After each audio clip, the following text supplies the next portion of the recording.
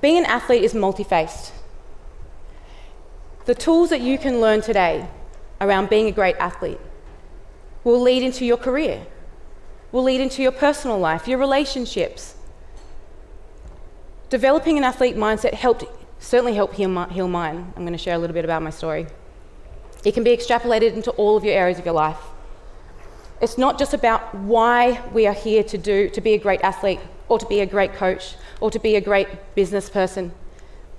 The intention is so important, and I'm going to talk about why that is so important. Our intention shapes our experience. So when we do goal setting with ourselves, with clients, we often ask why. And why is important, but it's also the how and the what. But when we think about why, right, it's quite emotive. And the reason intention is so important is because it will shape the way you experience the process as well. Your habits that are a part of that. Okay, so an athlete's mindset, it helped me develop a healthy relationship with tools that I used that used to be destructive. I'm going to show the next slide. I started there. I don't even know how to use this. There we go. That's how it started. I mean, these are the extreme ends, right? That's me 2 weeks out from a show, and that was me a week out from being hospitalised. Now, why intention is important is because both these people track their nutrition. Both these people went to the gym. Both of these people used progressive overload. But the intention behind why they did those things was very different. Person on the, where are we? Left, my intention was self-destructive.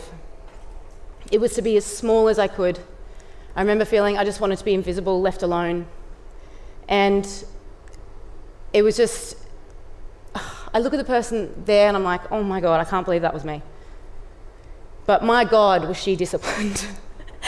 And I looked, and I'm actually so grateful for her, because she showed me how fucking powerful my mindset was. And something that I want you to get out of today's speech is just to remind you of how powerful you are. Like how important the choices that you make. Because I wasn't there by chance, I was there by choice. In the same way, I was there by choice. But the intention behind the choices drove everything, how we experience ourselves. If your intention is to be better, is to grow, is to evolve, is to be the greatest version of you, then how would you set yourself up for that? You know, something people always say is, I want to be the greatest version of me. Do you even know who the greatest version of you is? Can someone put their hand up and be like, yeah, I fucking know? Who here says, I want to be the greatest version of me? Has anyone said it? Yeah, we all say it. I said it. In fact, the girl on the, where is she? Oh no, wrong one. How do I go back? Yeah. The girl on the left, I actually remember the catalyst for that was, I remember thinking, so a friend of mine died in a freak accident, and it was my first experience of death. And I remember thinking, oh my God, life can be taken away from you so quickly. I'm going to change everything I don't like about myself. And now I didn't actually realize there was a lot of things I didn't like about myself, because that list got long. And my intention actually was to be better. Like I was really naughty in school, and I regret that immensely. But I stopped hanging out with my friends. I sat at the front of the class. I did all my study. I started going to the gym again, and everything became like quite controlling. And I remember, this is where I think my fear of public speaking comes from. I remember getting ready for an English speech, and I worked really hard for it, and I failed. And I remember thinking to myself, no matter what you do, you're just not good enough. And I still have that not good enough, that whispers in my ears sometimes. But what death has taught me, this might seem a bit morbid, but I hope it's not, is that when you die, you don't even have a chance to have fear. You don't even get that chance.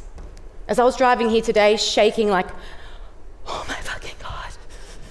A voice came over and said, well, when you're dead, you don't even have this opportunity, so look at it as an opportunity. This is the work.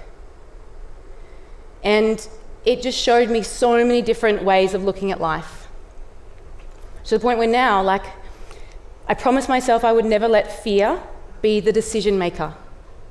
Most of us fear what other people think about us more than actually failing.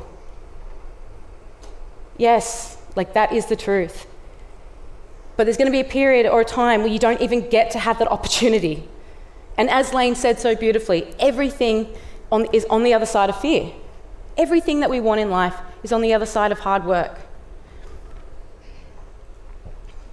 So when we look at the intention of what the outcome that we want, what outcome we want, who do we want to be in life, and what is the intention of it, that will ultimately help you shape the process that you use.